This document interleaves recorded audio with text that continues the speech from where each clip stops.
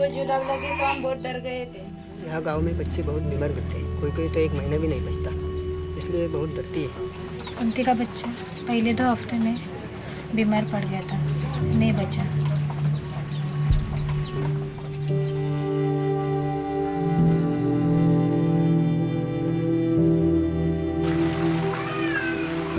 क्या लगता है आपको, लड़का हो गया या लड़की? ये कहती है बेटी होगी।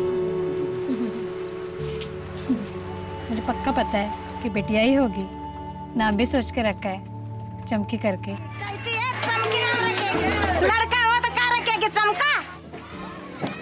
2 छुट्टियां बांध के भेज दूंगी उसको स्कूल में। व्रत रखेंगे, काला धागा बांधेंगे, मंदिर जाएंगे, लेकिन अपनी आदतें नहीं सुधारेंगे।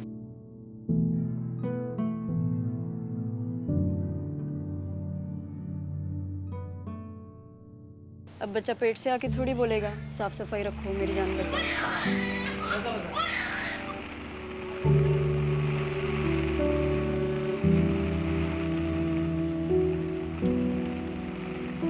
सब लोग टीवी देखने के लिए मेरे ही घर पे आते हैं, संग्रही भी आती है।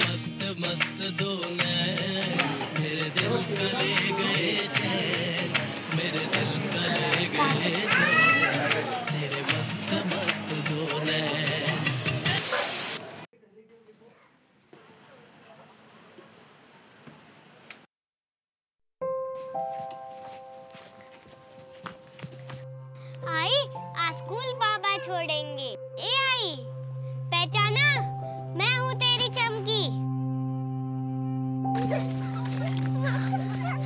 हे बग दीपा मौसी वाली डॉल, आने जामुरी फ्रॉक और ये 2 छोटी। लेकिन ये चमकी क्या नाम है? सब लोग हंसेंगे तो। ए आई चौंक गई क्या? मैं 7 साल आगे से आई हूँ तुझे थैंक यू कहने, और 2 महीने में तो सच्ची आ जाऊंगी छोटी सी, और 7 साल में ऐसी हो जाऊंगी इतनी लंबी। आई रोज रात को पेट पे हाथ रख के गाना गाने के लिए थैंक यू, मस्त खाना बनाने के लिए थैंक यू, स्कूल ले जाने के लिए थैंक यू, मैं रोती थी तो हंसाने के लिए थैंक यू, और सबसे बड़ा थैंक यू साबुन से हाथ धोने के लिए। जब मैं छोटी थी तब तू हर बात पे हाथ धोती थी, सब हंसते थे तेरे पे, पर तू साबुन से हाथ धोना कभी नहीं भूलती थी। इसीलिए पहले 28 दिन मुझे कोई भी बीमारी नहीं हुई। आई मेरी तबीयत को एकदम सुरक्षित रखने के लिए थैंक यू तेरी चमकी।